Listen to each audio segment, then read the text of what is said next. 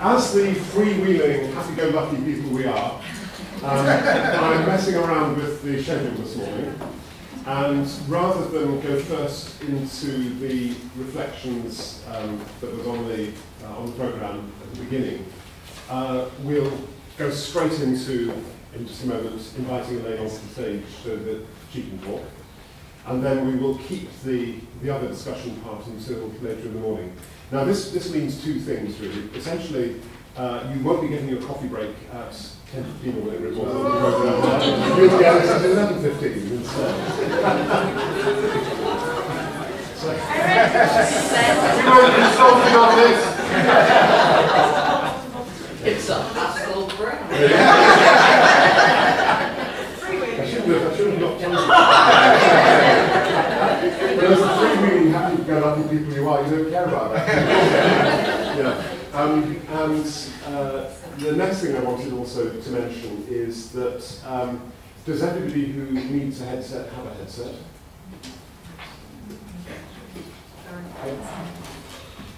We're about to do the trial of the translation system.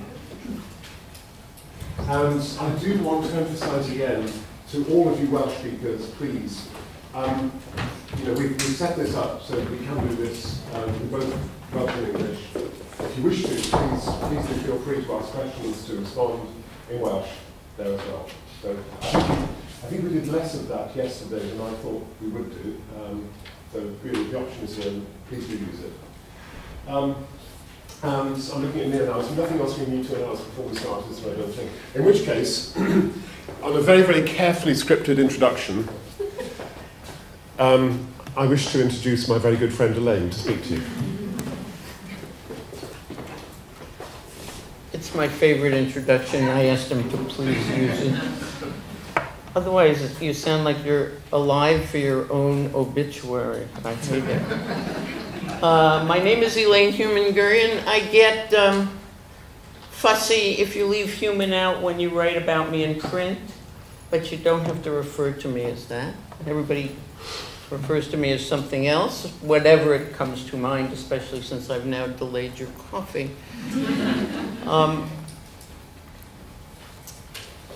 We're going to do a whole lot of things this morning, but let me start with this.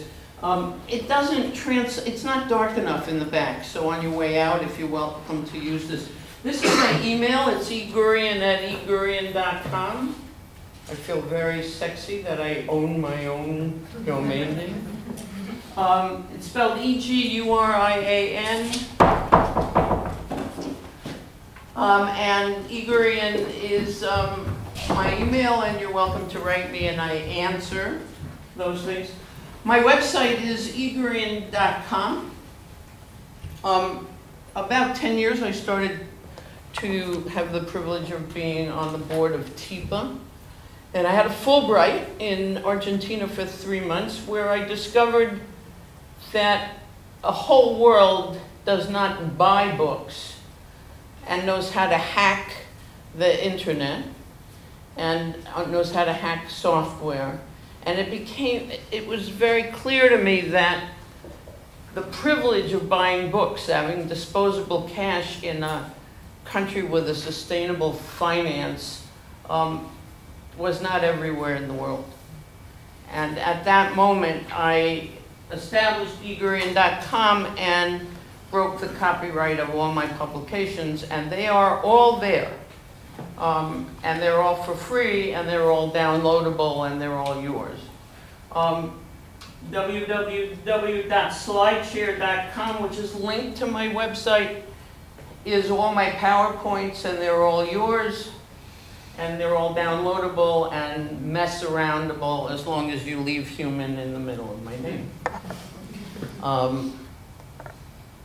And if you know how to use Pinterest, how many of you have a Pinterest account? Those who did not raise your hand get a Pinterest. It's free. Here's why. I wrote a paper called the Pinterest Museum. Pinterest is the way in which people teach themselves art history. teachers share curriculum. And I have a site, I have many sites on Pinterest, but I have a site called Museum Educator. So it's www.pinterest.com/Museum Educator, one word. It has 70 different boards about exhibition ideas. I did it again for TIPA, but I use it in many places and you are welcome to use it. And here's how you use it. So we were talking yesterday about we need skills and exactly how you do things. This is all skill-based stuff. This is all my worksheets. Use them. But how does Museum Educator work? So there's 70 different boards. One of them will say interactive exhibitions or interactive, exhibits. And you can look up many good ideas, more than you ever had in your life, and as you're thinking we should do interactivity, here are good ideas. But the political use of it is you take it to your director and you point, because at the bottom of each one of these it says where it comes from. So you point to them and you say, we're not going to be the first to do this. You see, it's been here, it's at the Tate or some other place where your director will be impressed that they're associated with. So it's both an idea tool and a political tool. It's a way also to educate your own staff by saying, when I talk about, in this case, interactivity, here are some examples I mean. And it's in shiny pictures, and it doesn't look like you're just waving your hands or you just invented something. Because one of the things we discovered about the way in which people learn is they would like to be the second or the third on their block, not the first. They like to think of themselves as the first, but they get much more comfort if they see somebody else did something like this before. So it's an educational tool for you to not only think about what other opportunities you have, but it's an educational tool in which you can use it as staff training. Now, Pinterest allows you to make your own tool. And you can download all my stuff and make it your own and put it under your own name. So those of you who don't have Pinterest, it's the world's best flat file. It allows you to download for free with a tiny app every single visual on the internet and curate it in your own form. But it also allows you to watch everybody else curating theirs. And if you read the paper called The Pinterest Museum, what you'll understand is I'm very big in collecting in my own head what I call non-judgmental service providers. Because, and I'll give you an example of what that is, Pinterest being one of them. One of the ways people learn is that if they can get a repeatable service providing that is not making judgment about them, they will venture out in the quiet of their own home and teach themselves things, or they will use this. And here are examples. The library does not make a distinction when you check out a book between Play-Doh and How to Fix My Toilet. Those are two similar transactions. That's a non-judgmental service delivery system. They don't care what the particularities are, and because they don't, you can learn it once and use it over and over again. Every shopping mall has a food court, and every parent with screaming children in the car knows that, because you can go to an unfamiliar shopping mall, get food for your kid because you know the service delivery system of a shopping mall. They will have a food court. They will have at every place in the intersection of their stairways a glossary, and you can figure out what you're doing. I am for, as the backup to democracy, collecting in one's head non-delivery service providers and understanding how to use them. And one of the conceits of museums is the way to find the toilet in my museum is entirely different than the way to find the toilet in yours, which drives every single parent crazy. And since I open museums it is the single most asked question for the first year, which is, where is the toilet? I think that's unfair. But I think more than that, it's a barrier to entry. If you think, I've never been to this place, I may have a bad time, and I will not find the toilet, I'm not going to it. So it's not only you don't display what you think you display or everybody wants to come. Museums have arrogated to themselves kind of one-off systems, so that I can't learn museum system by going to one museum and extrapolate at another, like I can at a shopping mall. And one of the reasons that the demographics of libraries are different than the demographics of museums is that no one is going to comment on your choice of book, and you know how it works, and they taught you at school.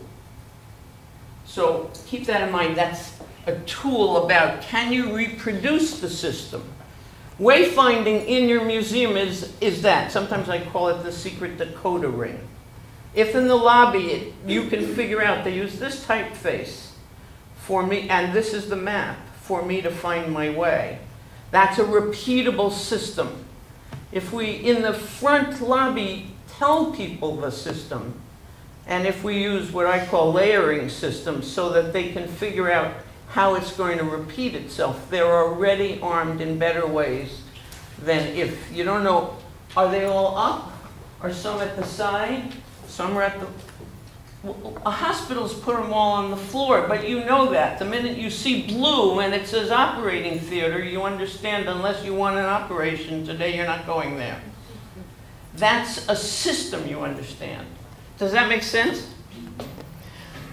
Okay, so that's that. What are we doing today? So this is the name of, kind of the generic name of what we're doing, but I'd like to reframe it. But before I reframe it, this is what we're going to do today. Let me start with my biography in order to reframe it for you. I am, as you know, an American. I'm 82. For purposes of my series of alarm, I'm also the child of German Jewish immigrants, and I was born during the Holocaust. The Holocaust is the leitmotif of my childhood. The war doesn't end until I'm 7. And the Holocaust and Jews in America has a very particularity. So I am the first generation American-born member of my family. What that means is, in a family that fled, my parents did not flee. My father came to America in 1924 because he heard he could make a fortune. And unlike almost everybody who gives you that first line, my father made a fortune. He came to America, thought he could make a fortune, made a fortune, died a happy man. He also knew Donald Trump's father. My father was a Trumpian character. He built it in part of a suite of builders of Queens, of which Fred Trump is one. My father is also one. They divided completely this way between the anti-Semite Christian builders who built apartments that said no Jews were allowed, and Jewish builders who built apartments but who equally said no blacks were allowed. My father was not a saint. A very interesting man, but hardly a saint. He hated Trump's father, but he referred to Trump's father as Old Man Trump, which only now has tipped to me that he must have known there was a young man, Trump, who was the current president of the United States. I lived next door to Donald Trump, fortunately not at the same time. But when Trump's house came on the real estate market, I said, oh, I know that address. And indeed, I lived in the same house next door. But I am much older than he is, and therefore we missed each other in the street activity. Why am I telling you this? Because as I said to everybody this morning, Jews in America go to Sunday school, or Jewish Hebrew school, sometimes called, or something. But they go to school to learn Jewish traditions. That's how they get bar mitzvah. That's how they get everything. And almost all Jews in America, whether their parents are observant or not, and especially if their parents are not observant, they feel obligated to send their children to some form of weekly education. And about the age of 11 or 12, since all of us understand about the Holocaust, we asked questions like, how could that possibly have happened? If all you know is that there were killing camps, and you live in the United States of America post-war, you are trying to figure out how do you go from the country you know to killing camps under the regime of a government. And so about 11th or 12th grade, they teach the run-up to the killing camps. They teach proto-fascism in Germany, Jewish day schools, Jewish Sunday schools. So Jews in America know the proto-fascist playbook. Why am I telling you this? Because when Trump started to run for president, the first people in the country who held up their hand and said, just wait a minute, please.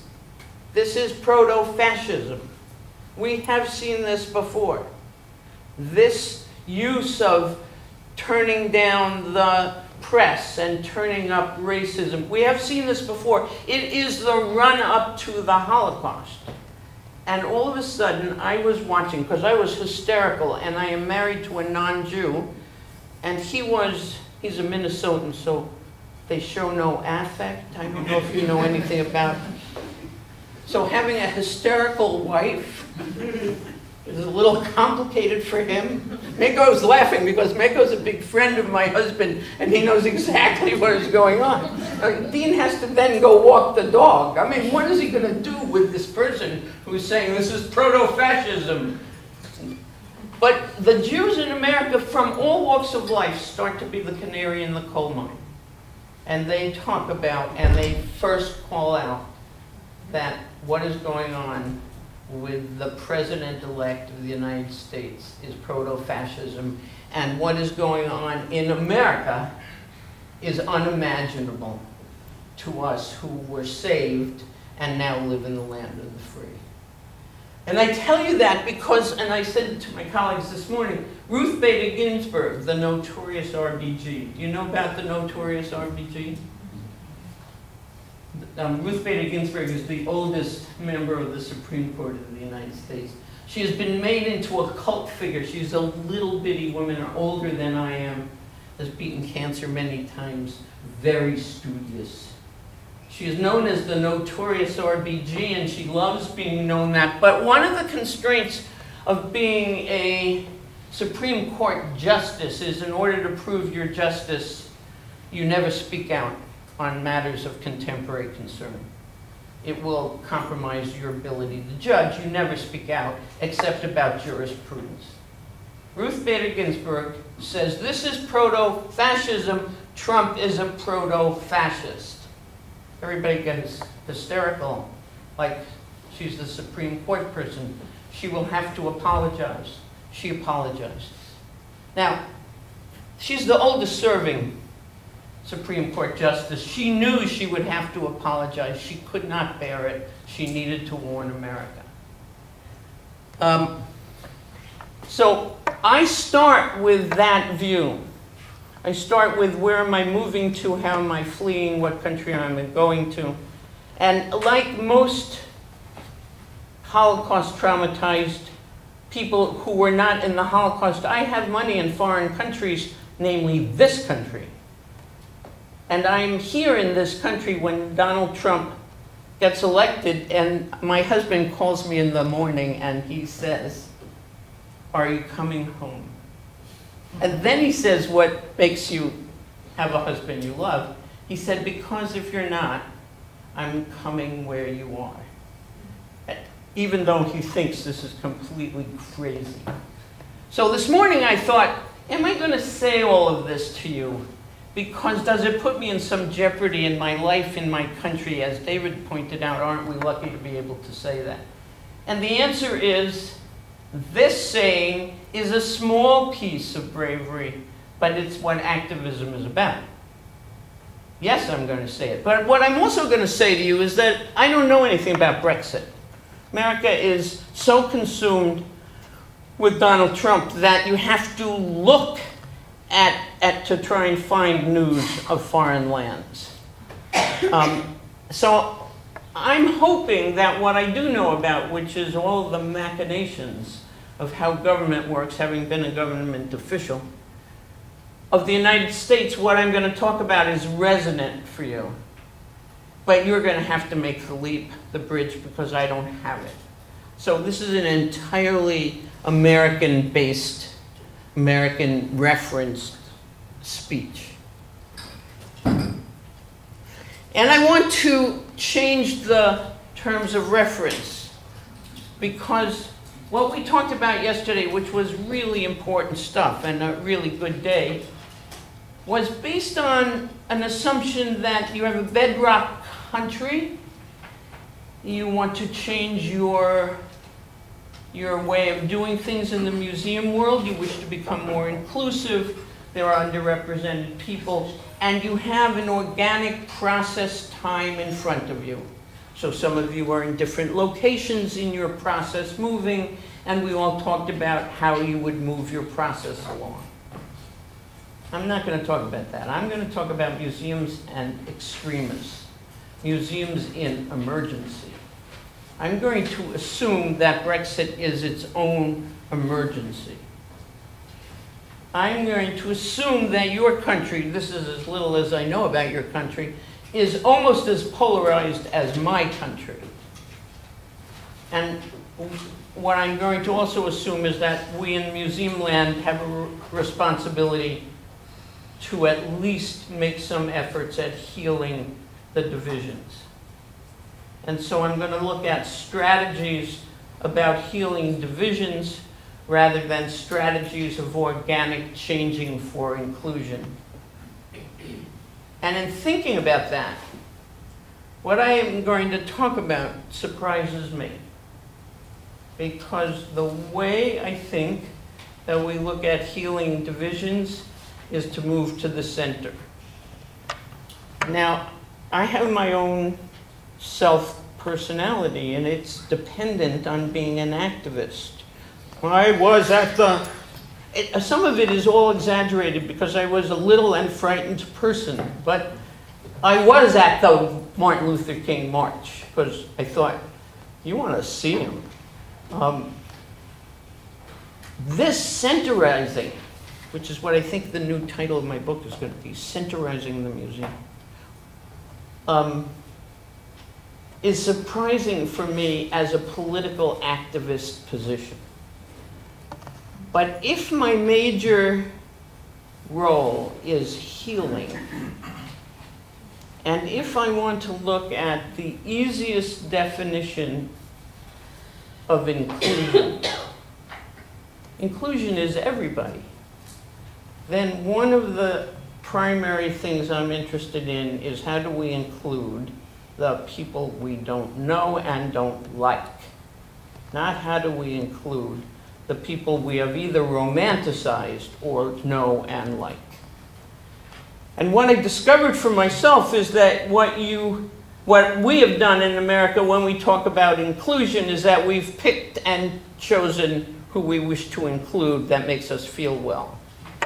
So we have handicapped accessibility, and therefore we work with the disabled. And when you look at it, we work with the lawyer in the wheelchair, not the retarded acting out child. And when you look at mental health activity in the United States, we work with people with dementia, and we work with people on the autism spectrum. We don't work with violence or something else. So we have chosen and then congratulated ourselves for how inclusive we are. And now I'm asking myself, What does it mean to include if the direction you wish to go is healing the country? And that's what I'm going to talk about all morning.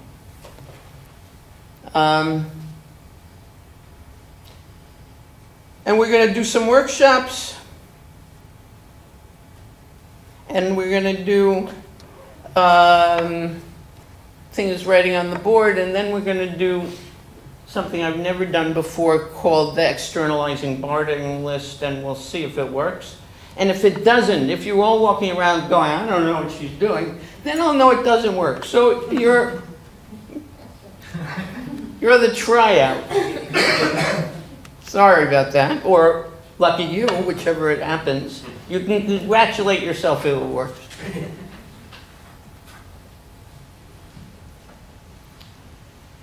This is Paul Krugman, How Democracy Dies, American Style. This is from today's New York Times.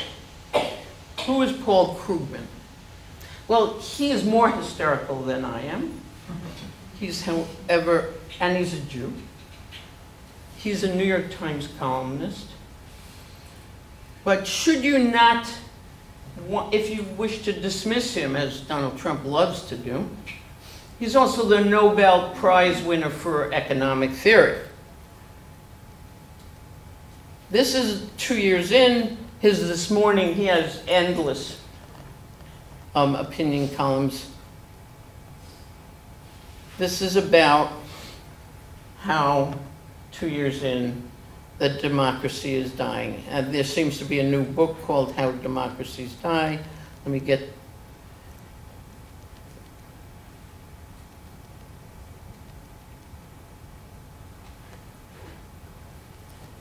He wants to announce that the Justice Department has been corrupted. For those of you who don't know what Sharpiegate is, it's about the corruption now of the weather forecasting.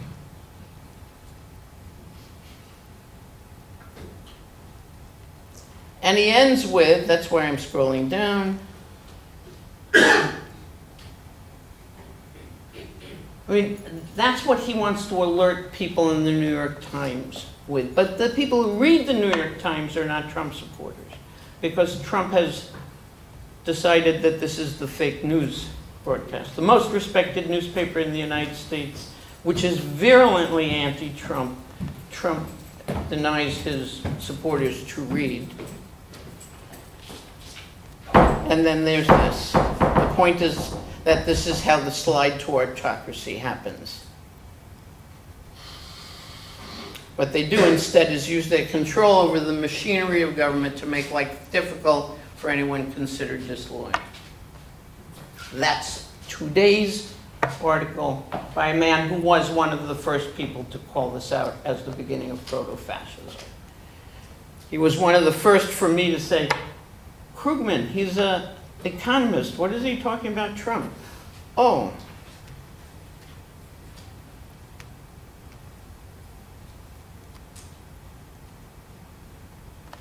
So for those of you who read my papers that I sent, this is the language and the issues that I'm interested in.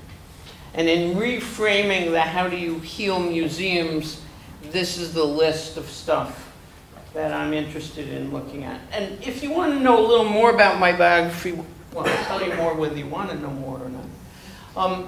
I help put the infrastructure in museums around the world, the big ones, the sexy ones, as long as they are museums of contested history.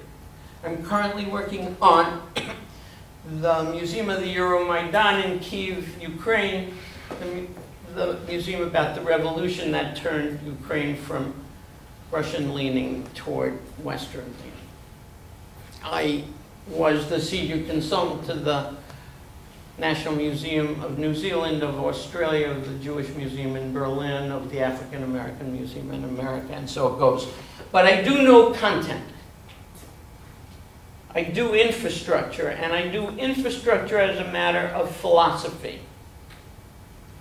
So all of what I'm going to talk about is about infrastructure, about ways you deal with each other, with the staff, where your front desk is, what the public is understanding, not about your content. How you can use your collections, not about what your collections have. I am not a historian. I'm an administrator. But the other thing I do, and one of the things we put up yesterday is, do you have enough time to read other things? Now, I'm old and retired, and I spend 5 months a year writing. Lucky me, it's everybody's dream, and reading. But you have to carve out time. Because one of the things that everybody asking you something, one of the ways I carve out time is I have, since I was a young woman, only gone to the office to present my body 4 days a week. So that the 5th day that somebody wanted me to put 2 thoughts together, I could do it in a place where I was not constantly interrupted. And the reason you need to do this is that there's a whole world out there, a theoretic world, that Marco showed you yesterday, the relationship between theory and practice, that is important to learn.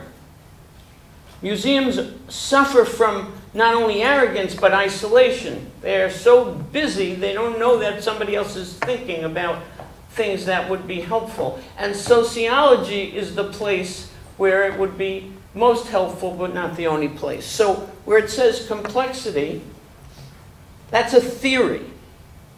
And as Mako and I commiserated with each other, we tried to learn complexity theory, and we learned enough to use it and to be dangerous, but not enough to really understand it because it has algorithms and charts and arrows. But we're going to talk about complexity. Ambivalence is a psychiatric term, and it's useful to have read psychology, in this case psychiatry, to understand how ambivalence works. So, and some of these are otherwise. We're going to talk about normative culture and how normative culture works and what are norms, but you don't learn that in the museum world. So if you want to use norms and you want to apply them, you have to study from elsewhere, and therefore carving out time is not a luxury. It is one of the ways you borrow and steal from everyone, by reading other people's stuff.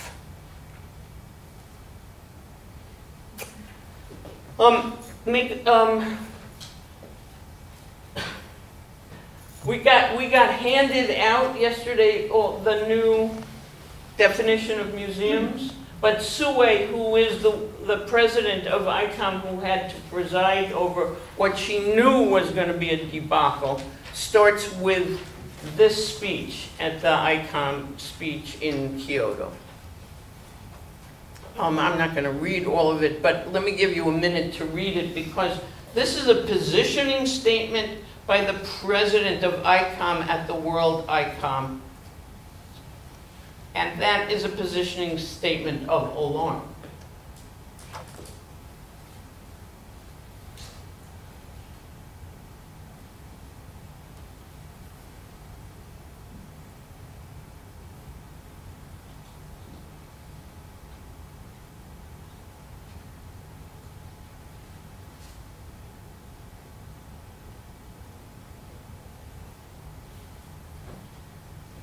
As Hillary said yesterday, nod when you're done.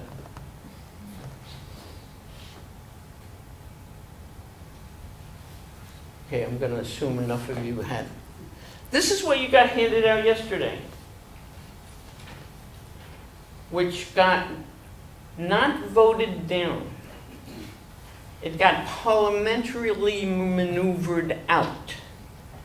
And that distinction is different. This is both a clean way to get rid of a hot potato, but also a coward's way to get rid of a hot potato. So it meant you could vote against or for the parliamentary issue of tabling it without ever recording whether you were for or against it. It's what happens in big bureaucratic governmental locations.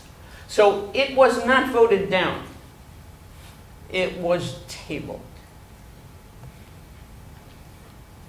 for purposes of my work, I have my own definition of museums, and this is the one that I wrote quite a long time ago, but I wrote it because it then tables what my work is about.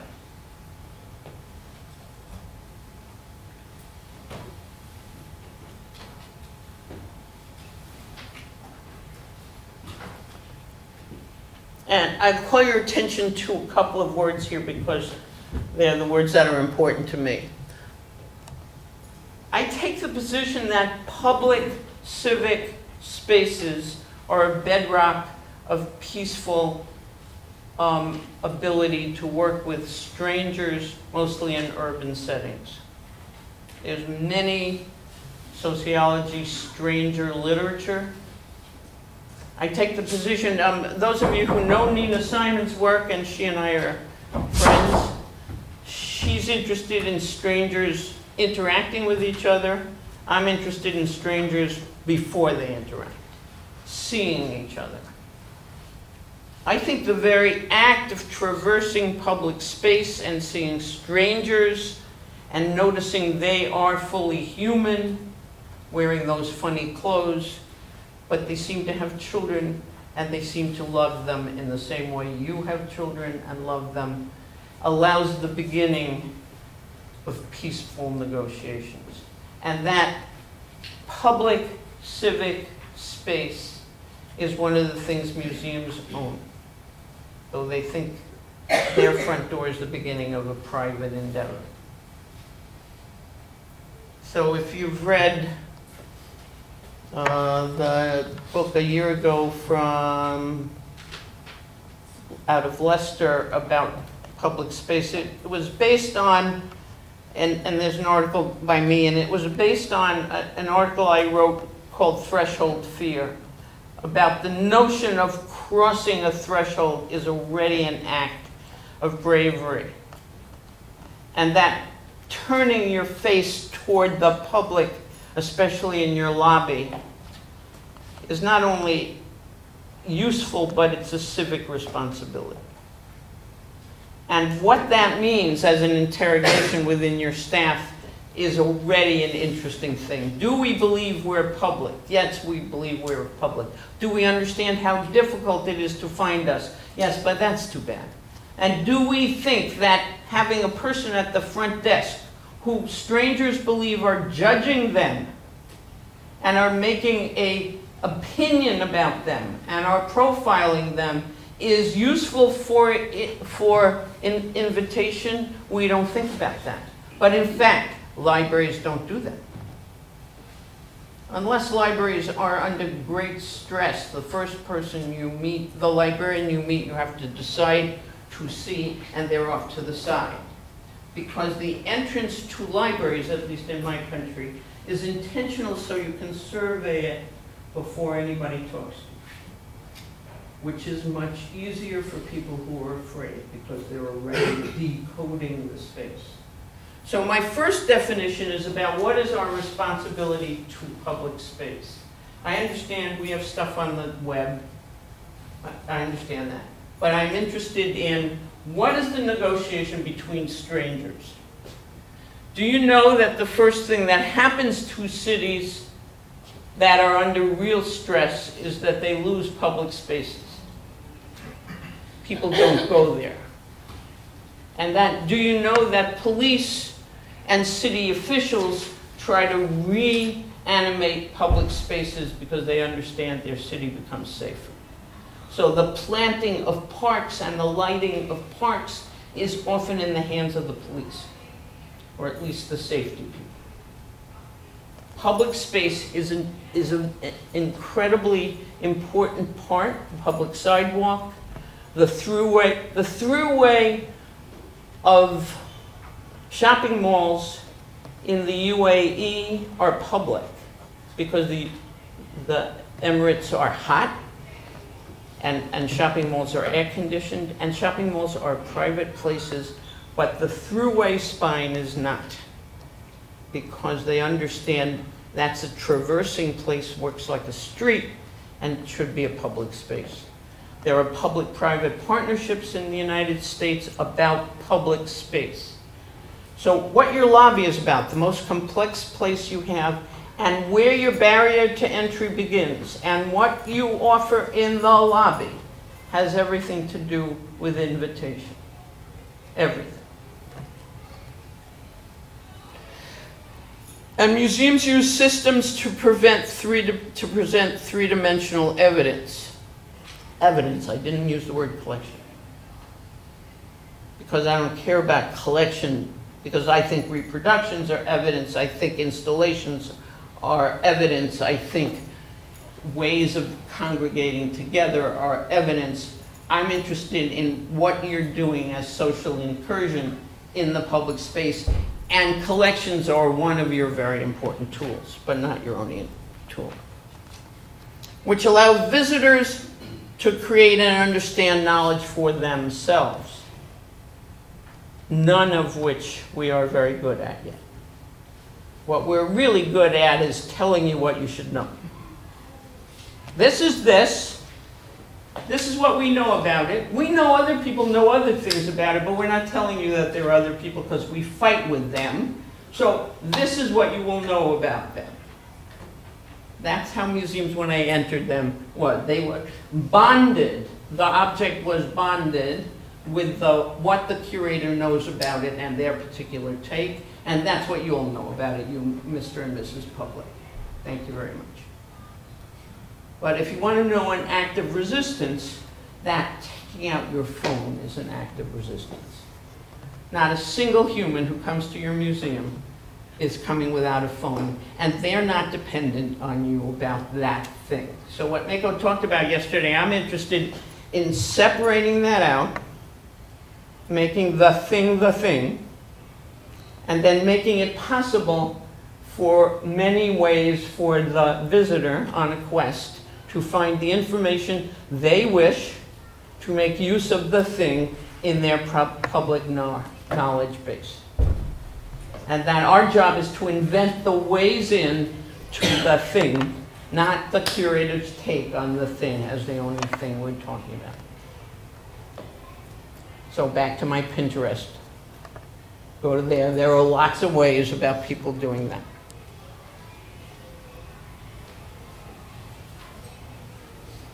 So this is the question.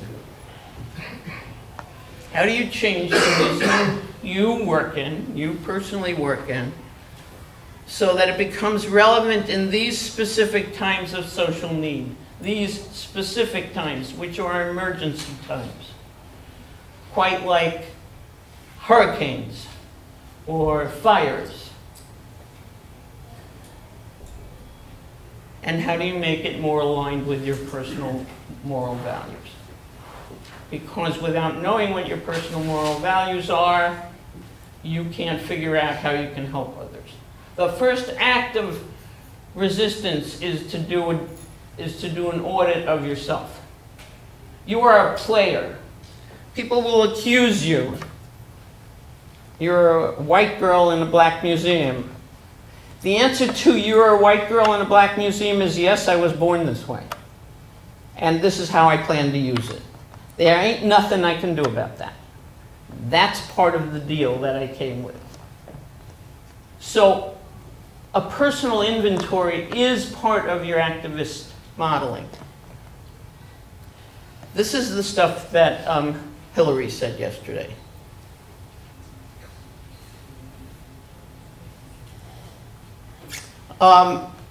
Empathy and emotionality. I believe that museums were set up not only to show you our conquest so we have power, but it happened in the age of rationality, and there was this notion of I can distance myself and I'm a neutral place, and this information is information from God, and it is the facts, all of which we understand is not true. It is my view of this information. But what we have had a hard time with is that there are whole knowledge systems that are faith-based. There are whole knowledge systems that have nothing to do with rationality. And we own stuff that was created to deal with different knowledge systems, especially faith-based stuff. And that to interpret it like Those people use this and think that when they use it, which was the underlying label which said those people are wrong and are primitive, is not what we plan to do today in inclusion, but we don't know what we plan to do today with inclusion, because then you have to start to deal with what is faith. What is the faith-based stuff? So at the Holocaust Museum, where I was the deputy, there's a section in where you can light a candle. People who lost people in the Holocaust don't have the body. So people started to say the prayer for the dead. And if you go to Israel, and if you go to Poland, outside of the Poland Museum, you'll see this. Jews who do the prayer for the dead and who visit the dead put a stone down, because they don't want the dead to think they're forgotten, which defies rationality, that they're not there anymore. It also tells other people that this grave has not been forgotten, which doesn't defy rationality. But when you have lost the body and you say the prayer for the dead, you put a stone down wherever you are. The body isn't there. Now, I know all about it. I was in Great Britain when Diana died. I spent the week here by accident. I was scheduled to be here. And all over Great Britain were these effigies with notes which said, "Dear Diana, I miss you." I kept thinking, who are they talking to? You have evidence of faith-based actions, but you don't think they happen in museums. So in the Holocaust Museum, people put things down, said the prayer for the dead. I said to my director, this is a government museum, and we have a separation of church and state. So I'm thinking of writing a sign which says, "No praying here." And the director said, "Some version, louder and more obscene, then go to your room." You must be kidding. Of course people are going to pray here. That division about empathy, about emotion, is one of the 21st century wranglings. But in this time where people are scared is an emotion, we're going to have to confront ourselves of dealing with what are the tools of emotional confrontation, and how do we accept that all things that we are displaying and talking about are not necessarily in the knowledge structure of rational thinking. It's interested me forever, but there's lots of people now working on that. So part of the work we're going to do is the thing at the bottom which says, "This far and no further." This is the way I think you understand what your moral core is. And one of the things about this phrase and the notion of normative behavior, which we'll stop with, is that it's a movable feast and not known to everybody. Everyone has their own moral core, unless you're Donald Trump, who has nothing. I mean, if you look at him from a clinical point of view, one of the ways that you understand it is that he has a lot of anger but no moral core. He has no limits. We have limits, and the limits are determined for ourselves with this far and no further. It's the only criteria I have figured out for us to interrogate ourselves. As Hillary said yesterday, you don't leave your job necessarily, but you have to be prepared that when they go further than this far and no further, that you will in fact leave. There is some place in your personal life where this far and no further kicks in. The problem is it's not the same as your neighbors. And in fact, often we don't know where it is. But there is such a place. That's what defines your moral core. Otherwise, you don't have one. If there is no further, if you'll go everywhere, that's the definition that you have no moral core. That's how people got themselves to do these unspeakable acts. So I'm in my new position thinking that exhibitions that are in your face, which we used to think of as brave, are the worst healing possibility because they isolate you from the get-go. They are not sympathetic to you if you are not, before you enter, sympathetic to them. And one of the things I'm going to ask you to do is start to write down exhibitions that might not be those type of in-your-face exhibitions. But this is about structure. And this Mako said this yesterday. We have been used to ways of writing labels. They are reductionist. They, by accident, teach people that things are simple. This is that. In ancient times, they did this. Well, we all know that in ancient times, they did a whole lot of things, some of which, or even most of which, was this, but there were other things going on at the same time, because the world is a complex place. And I'm interested in us starting to experiment with exhibition modalities which make it possible for people to understand complex ideas, unreconciled ideas, live within us and our society all the time. What we have to do to heal society is make room for them. Let me go back and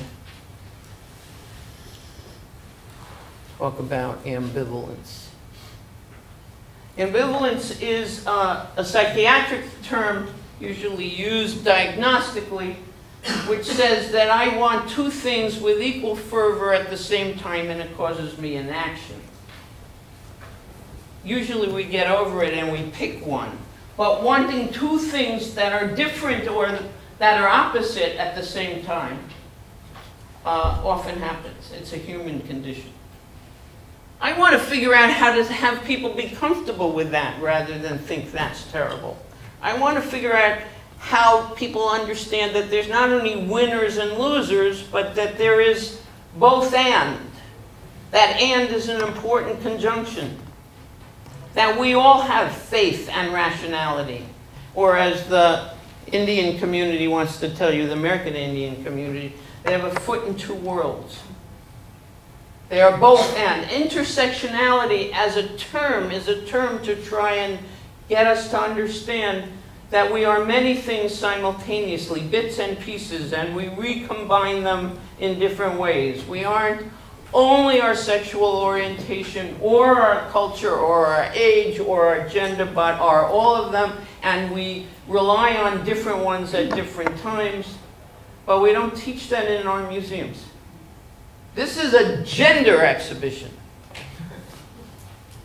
Okay? So it's helpful to be simplistic, and in fact, neurology suggests we want it to be simplistic. I just want to give us a harder time than we're giving. Because I want us to forgive ourselves, and I want us to forgive the other. One of the things we know, for example, in my country there's endless generations of arguments about abortion. Well, the reality about abortion is it's terrible. And women who have an abortion feel terrible afterwards. It's biologically terrible for your body. Your body is set to do something, you rip it out, and your body's hormonal system goes completely haywire over that. What we are really arguing about is, given the terrible choices a woman is facing in a place where a decision needs to be made, she should be allowed to make that decision. And we should have the support system for her so that once made the decision, whatever it is, we can support that. That's really where the argument should be, but that's not where the argument is in America. There's this, that's murder, and this, the woman's right. I want to get to the place where we say, oh my goodness, this is a terrible decision. We have systems for you in place, but we understand that in the last resort you have a decision to make, and we will respect that. That way of thinking means we have to start to prepare kids to have that way of thinking. This is not this or that, but over here there's overlap, and in fact the overlap is much bigger than we understand. And my question to you in the museum world is, if we're going to get the leave and remain people back together, how are you going to do that? And what systems of thinking are you going to reintroduce so that we recognize our citizenry as members of our citizenry, not as the enemy?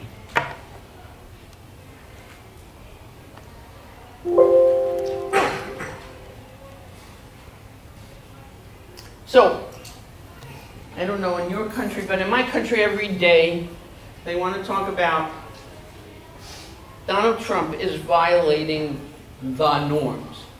Do they do that in your country too? The norms. It's a wonderful word, but nobody knows what it means. What are the norms, and how is he violating them? So what the norms are is everything in which we agree without words or law of ways of common behavior. They're bedrock. But unlike bedrock, we move them all the time. They are not codified. If they were codified, they'd be law. But it turns out without them, they're the glue that allows society to work. The one I use all the time is the queue in your supermarket. And do you understand the queue in other people's supermarkets in other countries work differently? So I used to live in Walthamstow. I owned a home in Walthamstow. In the upper street of Walthamstow, there was a market every week. And in the beginning, I would go down and I would stand here and nobody would wait on me. And I could decide, I did in the beginning, it's because I'm an American. They don't like me or something. No, it turns out that the normative behavior in the upper street market is if you're not standing on the queue, you are a non-person. We don't say get in line. In America, we're ruder. Hey, buddy, don't you know the line starts over there, is what we will say. But this is a very polite country, so I'm standing there with my tomatoes and no one is waiting on me. Because the line forms in this direction, and I am standing in this direction. Now, how do you learn that? Well, eventually, if you want to buy tomatoes, that's normative behavior. How did you learn that? And that's, I lived here in between 1984 and 1987. So if I go now, has the queue behavior changed because you've had an influx of immigrants who have different queue behavior? Maybe. And the line may be straight out, or there may be no line, or in India there's no line, there's everybody for themselves screaming. Which, if you need to get a plane ticket, you learn really quickly. But in America, what we call the line has social justice in it. So if you're an old lady, you can get to the head of it. I have a cane. It's really wonderful. I should have bought one before I needed it. If you have a baby, especially a screaming baby, you can get in the front. If you're a young boy and you sneak in the line, you get ousted. That's where, hey buddy, don't you know where? The line is in the back. And if you're, usually they say sorry, man, and they go. Not always. And then the whole line will turn on them. And they'll get socially isolated. And there's risk in all of that, but that's what normative behavior works like. So violating the norm is very complicated because you didn't know the norm in the first place. And it's moving. But it is the glue that keeps society together. It's the bedrock on which we agree. Hillary Clinton wrote a book called It Takes a Village. It really should have been the normative behavior of child rearing practices in our neighborhood. You know, a baby has run out of the house and is going to get in the street, we have responsibility. That's normative behavior, that's not law. How big are we responsible for children whose names we don't know? Is part of the normative world. So you get this, so you don't have to write this stuff down, and what we've discovered, because we don't have rules about Donald Trump, is that he violates normative behavior, and since it's not laws, we don't know how to say, hey buddy, the line is at the back. I mean, we say it and he says, I don't care. And mostly when big guys say, I don't care, and the line is at the back, and we're all little guys with canes, we let them go through, and that's the problem that's going on in America, except the stakes are much, much higher. So the question for you is, how do you know what the normative behavior in your museum is? How do you interrogate it? How do you learn from it? How do you make company culture? How do you signal it? So I have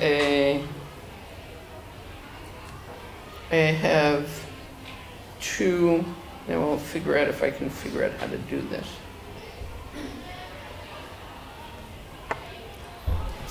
I want the other two PowerPoints to show up. Do you know how to do this right? Here comes my angel. Can we have a hand? That hero. Hey, no, I don't. Do we have to hit escape? Oh, then it may be on PowerPoint.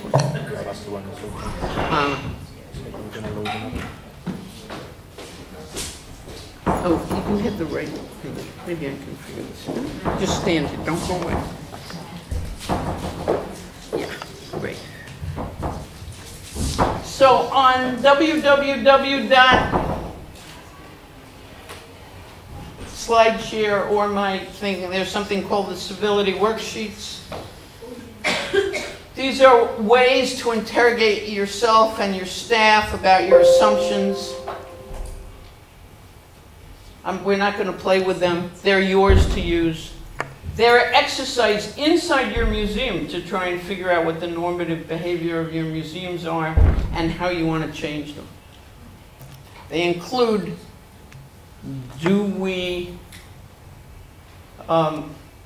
what do we think of our audience?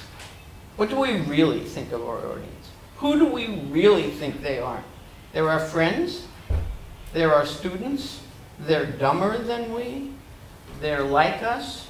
Because it will determine the whole company culture, but also the way in which you do exhibitions. What's the tone of your labels? Are they the tone of labels of friends, of people you think will understand? Who are they? So that's what that's about. Oh, you get to see when my birthday is. You're not supposed to. Next week, but I'm sorry about that. Happy birthday. Thank you.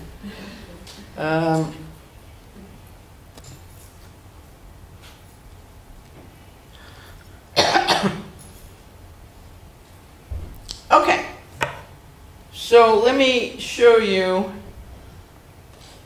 this is moral core stuff. So this is David Brooke.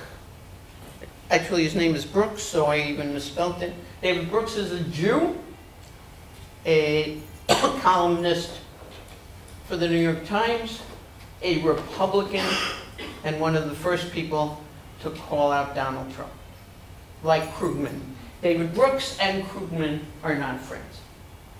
It was part of like, really? Really?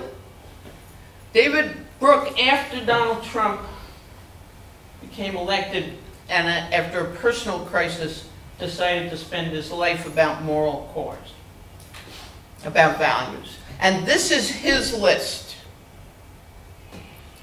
And one of the things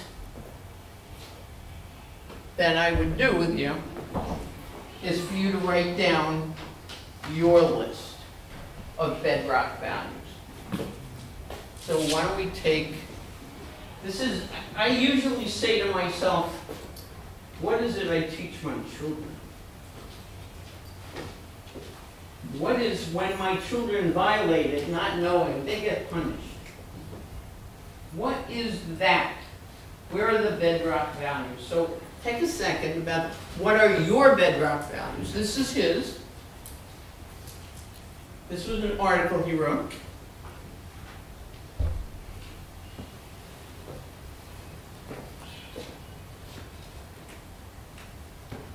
This is why he wrote it. So shout at me, as Hillary said, I can catch. Love. Love? Wonderful. Compassion. Say again. Compassion.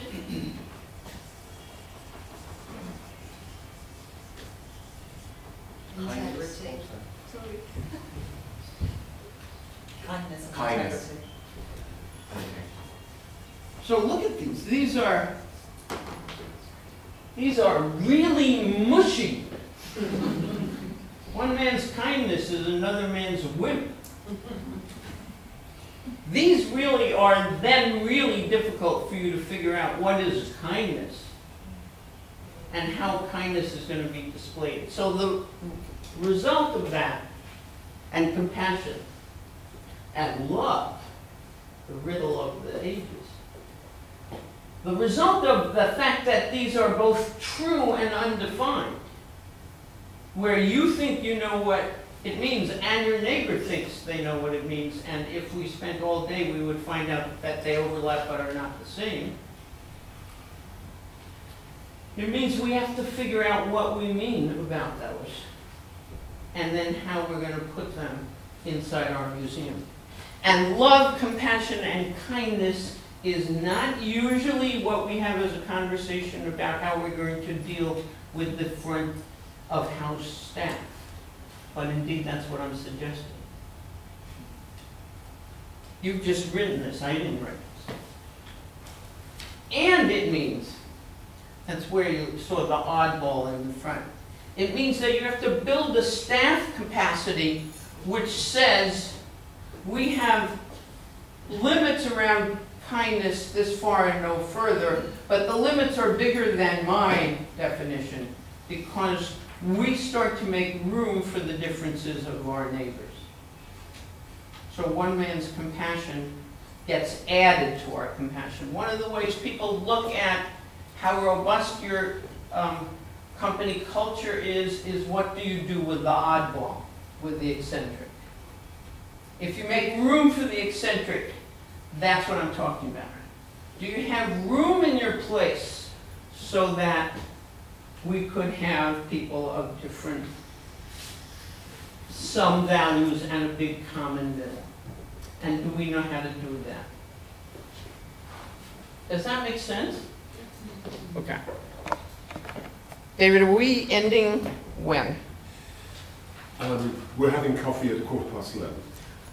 We're ending at 11:15. But we could stretch it a bit. No! Oh my God. Of course not. 11:15, get up, even if I'm in mid-sentence. Fox News, I don't know if you know what Fox News is. It's owned by Rupert Murdoch. It's the only thing Trump watches, or used to watch. Trump does not come to the office before noon. He has something known as executive time. It turns out he's in his pajamas. He's had a TV screen put in the dining room, and he's watching Fox News. He's twittering what Fox News has on, and the left wing that I belong to works desperately hard to get Fox News to put something on during his executive time that might mean that he would know something about what the left wing wants. So that's their strategy. Could we buy an ad on Fox News is a left-wing strategy so that Trump in his pajamas couldn't see it. That, they are beginning to turn on Trump. It's a very good sign. Here's evidence of that. It can happen, and it starts with empathy is how this ends. Empathy is not Fox News' favorite word, but evidently ASLH is the Association of Science in America. American Association of Science and something I don't even remember anymore. This is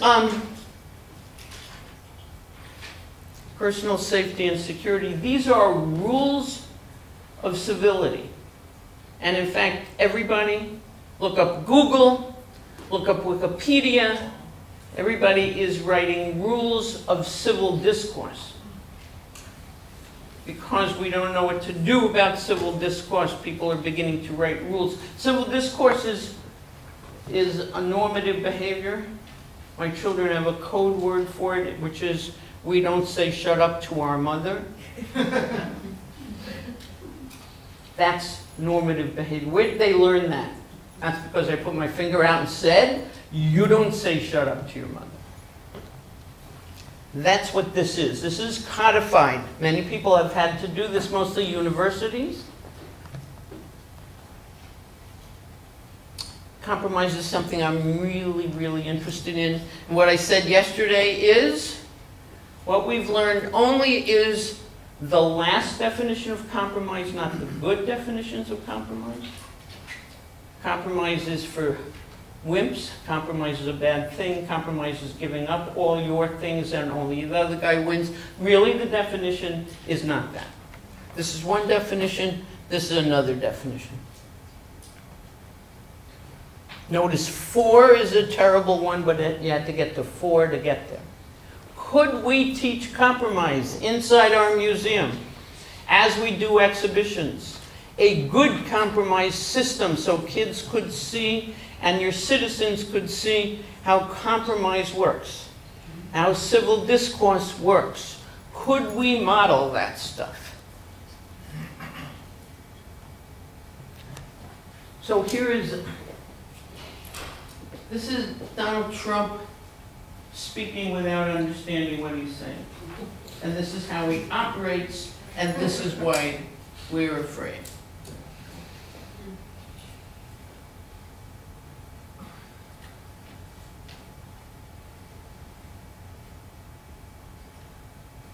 You understand, all children in America in public schools now have training for active shooters.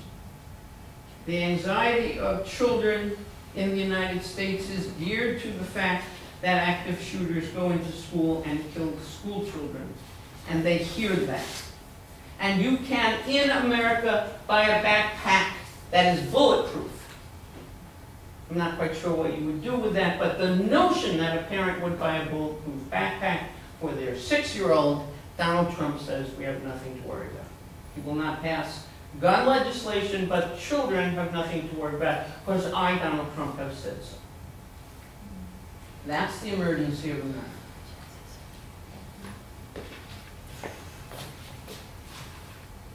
So I'm going to end this and then we're going to play. Oh, we have a half hour to play. So this is Alzheimer's.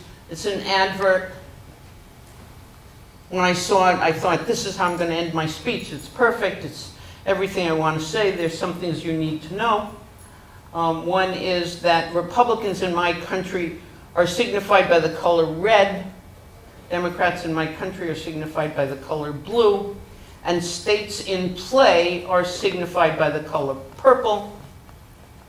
Alzheimer's as the Alzheimer's Association, as their color is purple. Well, before I play it, so I tell my husband, the Minnesotan that everybody likes, I say, this is the wonderful thing. You see, America is trying to heal. Here's a 30-second advert. It's by a not-for-profit. We all have people with Alzheimer's in our family. This is just what I'm trying to get to convey. It'll be perfect.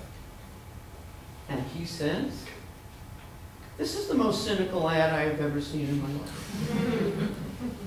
Really, I say, and I'm married to you.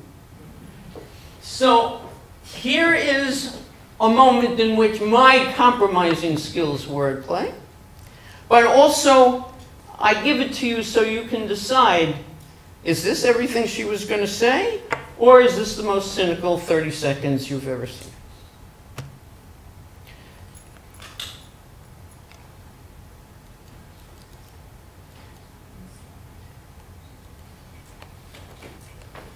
You're going to make this happen for me?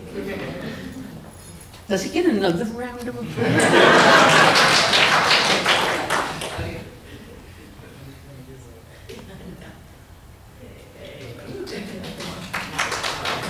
Well, it's not there yet, so don't clap. Yeah, you don't have to make it.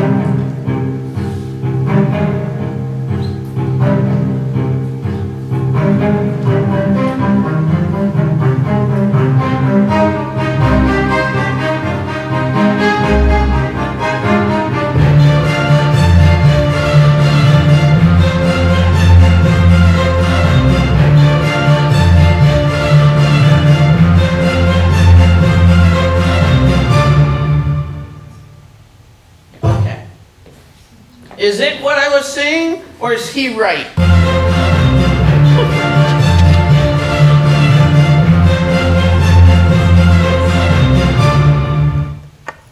What do you think? So, who votes for that's great, that's what we need to be doing in America? Oh, it's a country of cynics!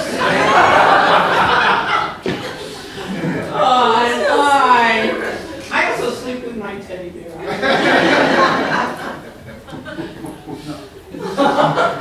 This is simplifying. I mean, this is the opposite of complexity. This is simplifying the issue. Yeah. Yeah. Yeah, but thank God it's one of what I thought, but not him. Obviously not you either. I'll never show it again. You're my test audience. I think you're in a special place because you're thinking about bringing people together, and lots of whom are still very polarised. So what you're seeing there is what we all should be seeing, but we're not seeing that because that's my take. All right, now we're going to play. For the last half hour, we're going to play. We're going to pass around these things. I'm going to tell you an entirely different story. You have actually 2 minutes or 3 minutes to each take one. Take out your pen. While it's going around, I'm going to tell you what you're going to do. You're going to write things down, and then you're going to stand up and you're going to barter. And before you write things down, let me tell you what you're going to write down. And let me tell you why.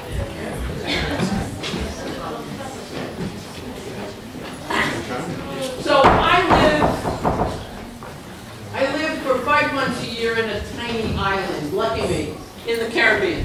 I'll go stand here, life will be easier for you. I live in the Caribbean. I live in a tiny island called Vieques. It was 2 years ago, struck directly by Hurricane Maria, and it looked just like Bahamas looks today. The same thing happened. Now, 5-point hurricane, never before seen in Puerto Rico, hit my island. My island has 9,000 people. It's 21 miles by 5 miles. It's off the coast of Puerto Rico. And for the first 5 days, nobody came. Not the U.S. government, not the Puerto Rican government, and our mayor, so overwhelmed by this and having a drinking problem, was found lying in the streets. And we had no water, no electricity, no gas, so I was not there. No food, no nothing. My island has 9,000 people, of which probably 7,000 are Puerto Ricanos, 2,000 and 1,000 additional people are snowbirds that I am, that live there big chunks of time. I've lived there 30 years. White, richer. This is not an island that's angry. This is an island where, but we are divided by not only amount of money, but we're divided by language. Puerto Ricanos speak Spanish, some of them speak English, some Pidgin English. Mostly North Americans known as gringos, which is a pejorative, but speak English, not Spanish. Though I speak 200 words efficiently placed, but no conjoining words in it. As Mako says, I can order ice cream with great facility. Otherwise, not so much. So what happened to an island that was abandoned and in which anarchy and violence was beginning to break out? The island saved itself. And it saved itself by doing a few things, and we're going to simulate that. That's what we're about to do. One is the white people on the island came from North America and had contacts and had leverage. It's not the richest island. In fact, our richest people are not rich people. We have no billionaires. But we have rich people. The Puerto Ricans know what to do in a time like this. They have skills beyond. They have sharing. They're related to everybody. No one would consider having food only for themselves. So people started to put their assets on the table. And what this is, I sit on the board of directors of something called Gweithdy, and if you want to look it up later, it's a really interesting thing. It started as a GoFundMe site. On the day of the hurricane, within 5 weeks it had $1.5 million, but it was the only site that was really connecting North America and Puerto Rico, and we had money. And we started to fly in. Who knew that very rich gypsy pilots take their private planes, defy the rules because all the airspace was shut down, and start to fly as mercy things. So we could buy whole pharmacies, fly them in, we could fly people out. We had the money to do that. What happened, and it continues to happen, is that everything equals one. And I'll explain what that means, and then you'll write down what you're asking. If you had a shovel, you had one asset. People didn't know that that's what they were doing, but that's what they were doing. Living on my island is the former governor of the state of New York. He can make a single phone call into the largest Puerto Rican state of the United States, New York, and talk to that governor. That equals one. What they did is demonetize what you had as asset, right? You can fix my roof is one. I can call the electric company president is one. And the island started to trade assets and continues to do that. Gweithdy is the de facto pseudo-government that trades assets. It's run half by Puerto Ricans and vacancy half by white guys. We decide when you call Pataki, the former governor, and say now is the phone.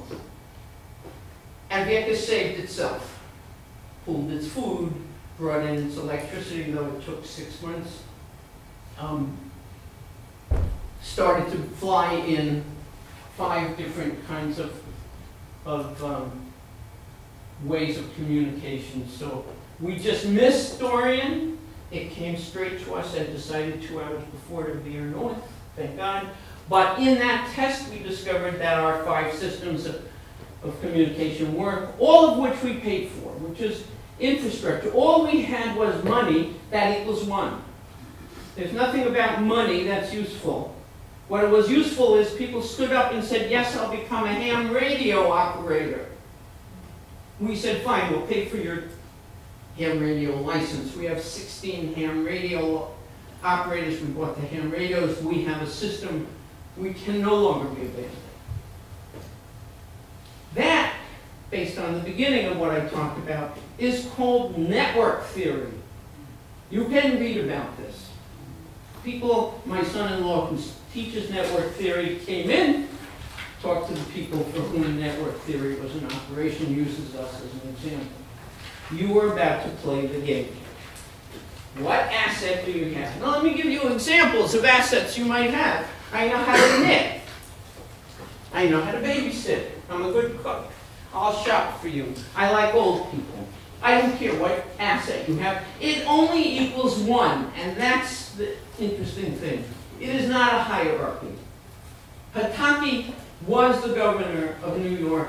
Good on him. He ain't now. He has one phone call. We're going to use it. He wants to use it. That's his one. He's happy to use it. Because he doesn't have a shovel. And he needs somebody. It's a bartering system of changing assets without monetizing them. It's understanding that the community all has assets. It's a way of you beginning to deal with strangers that means that you have assets and they have assets and they are not a hierarchy of assets. Under network theory, you don't use anybody else until you need them. Pataki made the phone call himself, but actually waited for us because he knew we wanted to use it one shot at the moment where we needed something. Dialysis, I think, is what he got shipped in. So write down your assets without regard to money, though money could be one of your assets, but it's an ingredient. And then go stand around everyone and then start to walk up and down and see if you need anybody else's assets and if you can make a trade. And that's the end of this. And if you get tired, you can have coffee. And then tell me later. We will ask you later, does this work? Because I've never done this before. Great. I think you will have noticed Elaine's technique, her cunning technique. But we're not going to let her get away with it, which is that she threw in some bombs during this presentation and then stepped away and we had coffee. I think I want to give an opportunity for anybody who wishes to challenge, question, explore, support, or whatever you wish to do in response to her presentation and the activity as well. I think the activity is really interesting too. So, again, does anybody want to respond? Yn Gymraeg, fel bod Gwynfor cael bach waith.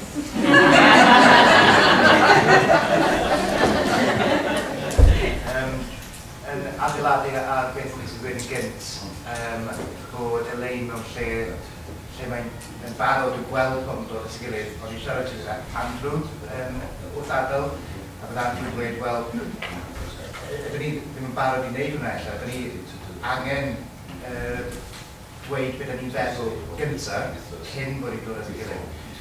Ac wrth siarad gyda pobl dros goffi, o'n i'n meddwl am sefyllfaoedd eraill yn y byd. Enghraifft Gwledydd Iwerddon, mae yna bobl o Gwledydd Iwerddon yma. Sut mae hwnna yn gweithio?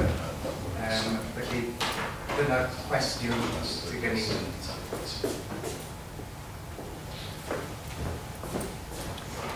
So then you have to help me.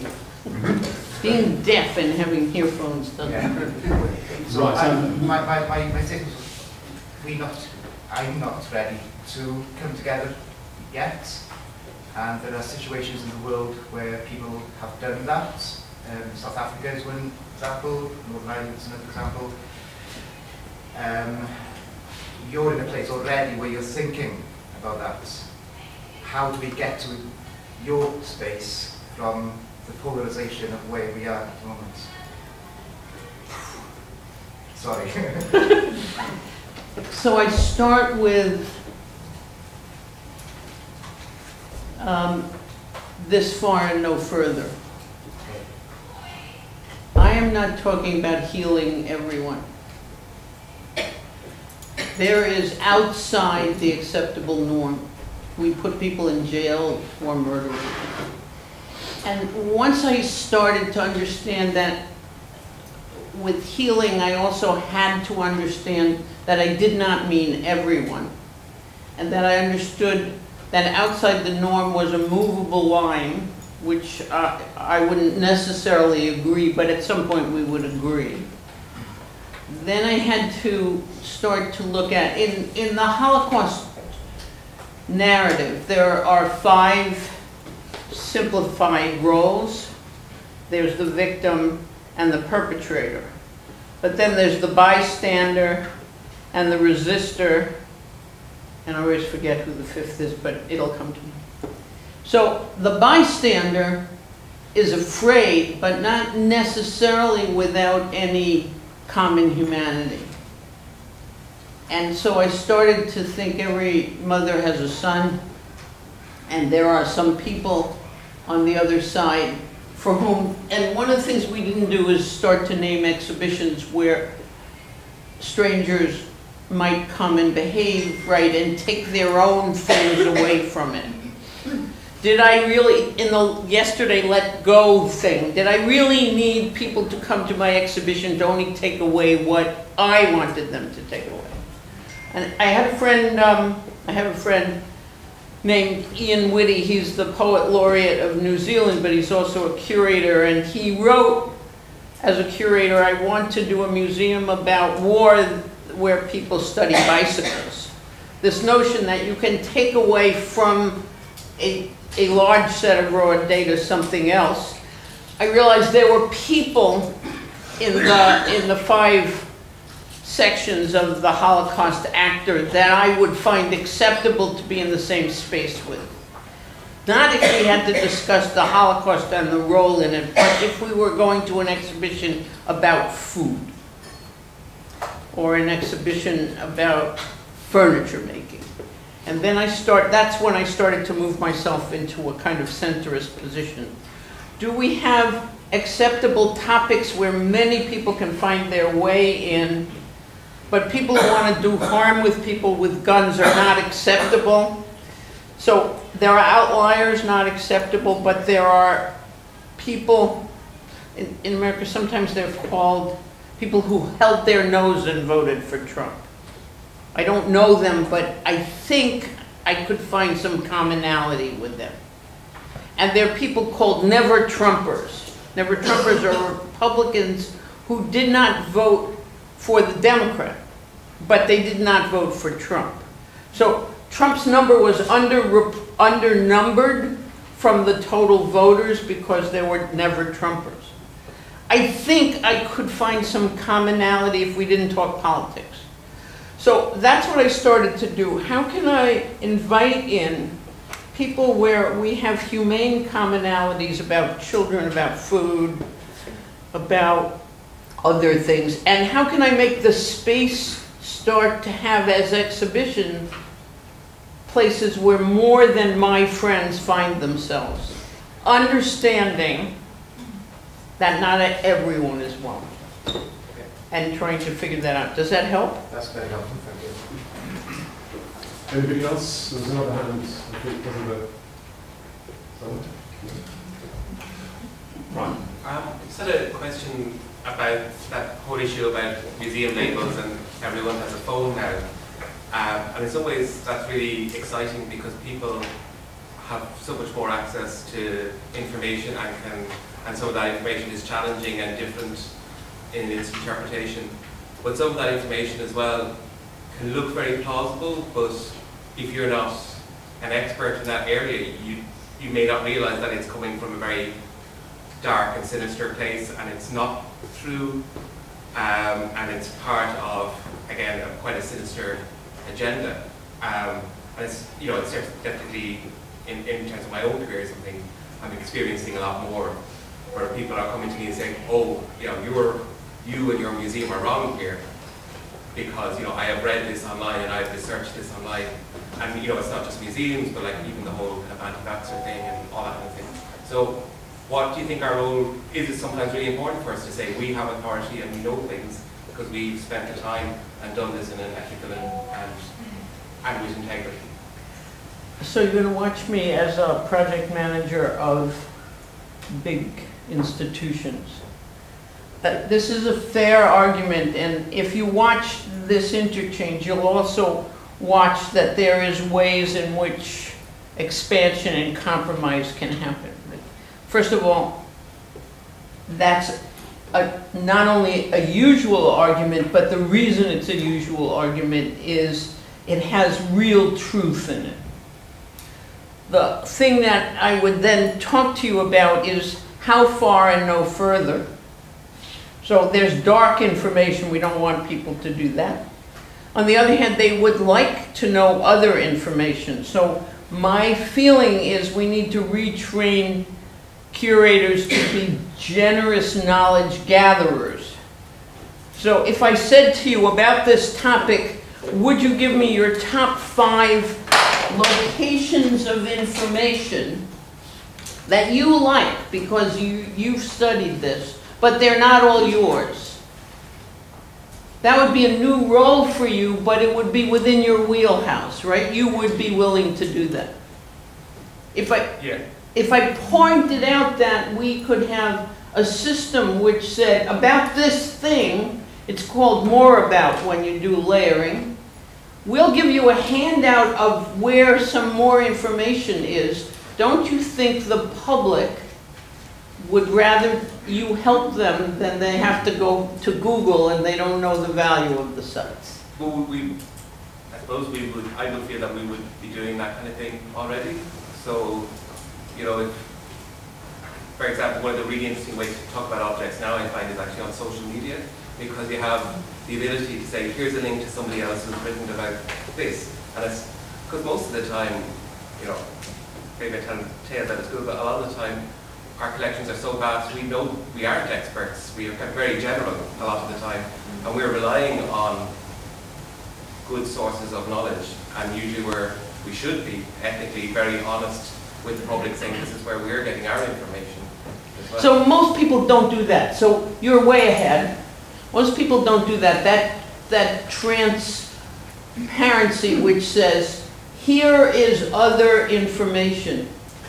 And I'm synthesizing other information. I'm not talking about the editing function of my background research. I'm talking about raw data. Here is where I got my information. Link, link, link, link, link. Have at it. Then I'll have at it if I want, or otherwise not. But generally what happens is that you do the research and then you give us the fruits of your research. How about don't do that? Is there a way you and I can work together about a system that won't be cluttering your mind, cluttering the exhibition in the easy way? So you're nodding your head? Yeah. So you and I have a contract now for a project which changes the very expectation of the visitors in the museum. I don't have to look it up. They will help me. They are knowledgeable. Therefore I'll trust them. Now you've established a very different relationship with your visitor, even if you do it once. And a whole different thing happens, because I believe in something called SILT, which is things are both themselves and they are indicators of other things. So this is SILT, which says, I believe you are smart, you the visitor. I believe if I give you a lot of information, you will do with it what you want, not I will feed you pabulum. And because you've told me that, even though I'm not interested in your thing, I now understand you and I have a different relationship. So it's a huge asset of the institution, even though I don't use it. I was just wondering, is it really, not to simplify too much, but is it about just allowing space for multiple narratives then?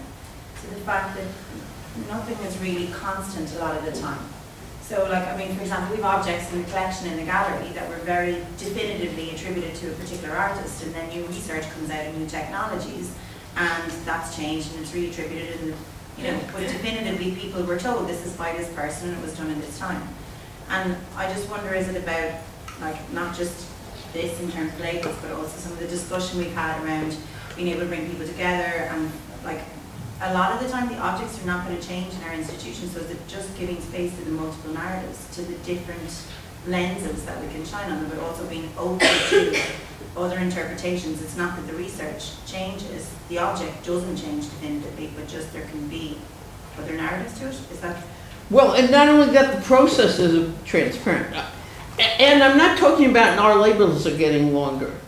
There are things like data dots. There are things like access to computer things. There are things like putting them online and telling people as they come in, if you open your computer to this, this is your guide. There are things like paper takeaways. There are all kinds of ways to tell them. But if you tell them about process, we used to think this was by this person, now it's by that person. You're doing in the SILT way, making it clear that you're a person, you weren't always right, the institution wasn't always right, I'm a person, I'm not always right. I can relate to the institution on a different basis. So everything has meaning, both itself and in a metaphoric way. So it changes the implied contract between you, the personnel of the museum, and you, the audience, in a way that I think is very affirming.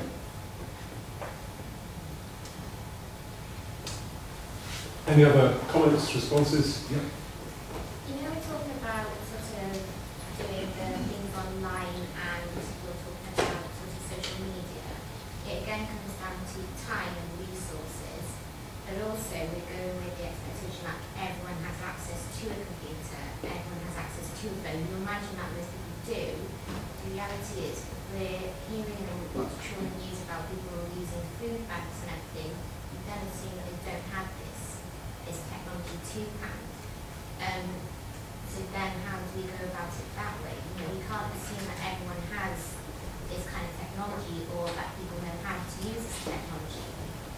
We're in that sort of thing that, where do we go with things like that? So I'm for messy, unfinished. Everyone doesn't have anything. Does that mean no one gets it until we find out everyone has it? Or does it mean we understand you could borrow it, but if you have, or do we have systems in our head that says we're in dialogue even though we don't see the people, and we need to design systems and then write the decoding of them. So should some small percentage of people want this, we have this. And the issue about how time-consuming it is both true. But you have 50, 60 years of data you made for different purposes.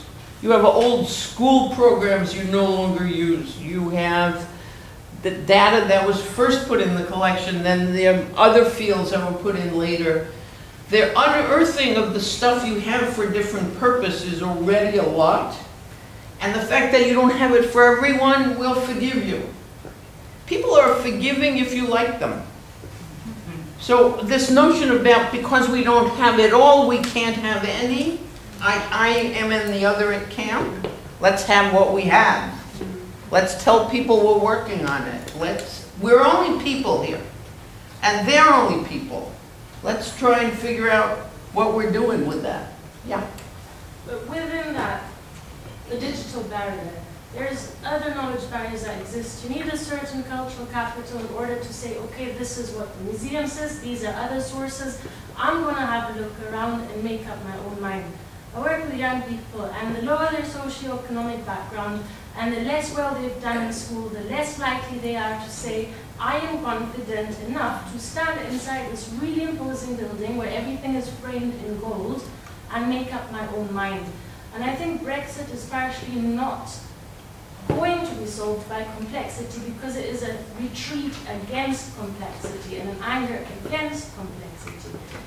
I don't even understand this backstop thing, just get it over and done with. It's that level of thinking which wants a simple answer. So we can throw out all these seeds where people can get all these answers, but the people who most need it and who we should most be trying to reach are the least likely to take these things. Or not. Or not. So if you were on my staff, Yeah. you would be so overworked because every time you did what you just did, I'd say, right, and you represent those people and you figure out a different layer of system, like hacking, like making your own tour, which will make for other people, like another way to have it, like paper being passed around, like puzzles, like hidden things. You tell me it's going to happen. Because I don't have to solve that problem in contradistinction to your problem. In the and world, I could have all of it. Not all of it everywhere because we don't have the money, but all of it somewhere. So if you have they won't come unless they have a bus pass. I'm buying bus passes. So in each case, you have to come to me with the solution because I'm not fussed about what the solution is. I'm going to do it. So there are museums that use black light, which are hidden messages, and you could borrow the black light. There are museums where you can write your own labels. There are hackathons. There are... Good, let's do it. I don't use the institution as a precious place. I use the institution as everyone owns this stuff. It's theirs. So if you tell me all my systems are nice, but you have a different system, I'm going to tell you, you make it because I'm for it. And here's the money.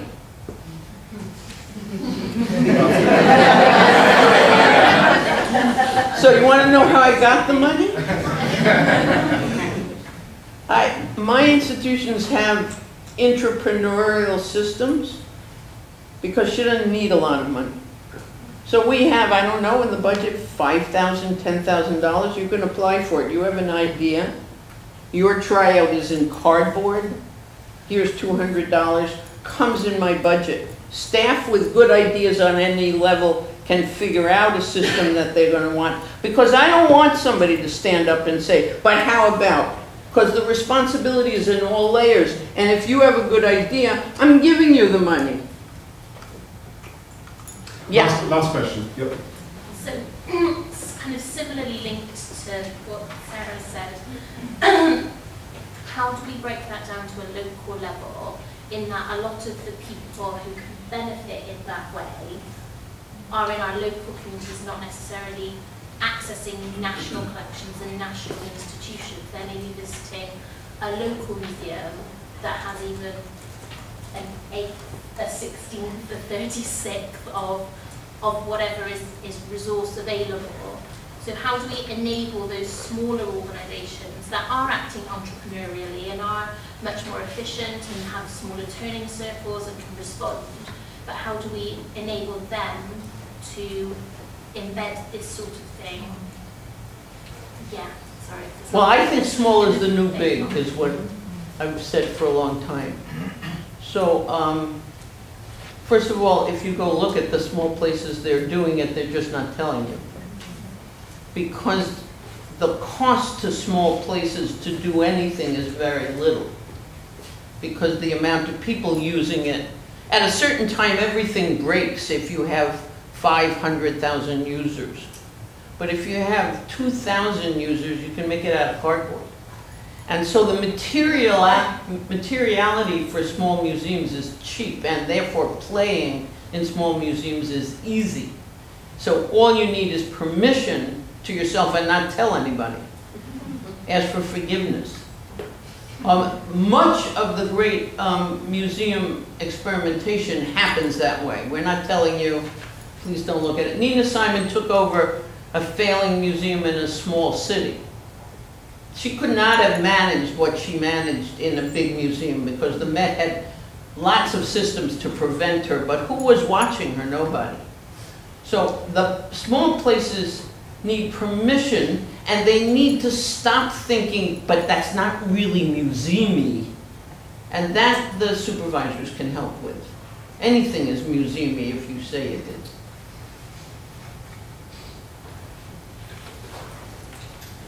Great. I think it's lunch. Actually, before you leave, I always ask the same question. I'm only interested in use. I understand I'm entertaining. I've been doing this a long time. What I care about is usefulness. Would you tell me what use you're going to make out of this? So I'm going to go back and ask for forgiveness after I've done everything you suggested. Okay. I have to manage Sarah, so I'm giving over. Apologies to Owen. Got a lot of witnesses here. She's already gone. I think what I hope to do